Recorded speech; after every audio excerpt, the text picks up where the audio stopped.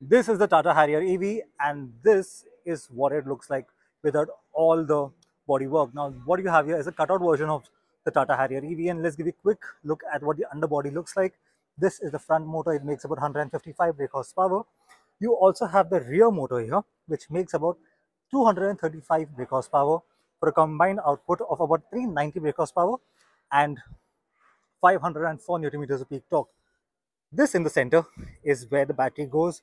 We have two battery pack options, 65 kilowatt hour, 75 kilowatt hour as well. And the latter promises a range of 627 kilometers on a single charge. The different colors that you see here are essentially the different steels and different metals used across the body of the Tata Harrier. The idea is to make this into a 5-star rated model, as you see on most Tata cars, and different steels and different high tensile strength steels essentially allow you to achieve that while maintaining the lightweight nature of the car, the rigidity overall, and a whole lot of that. Found this interesting? Make sure to follow for more.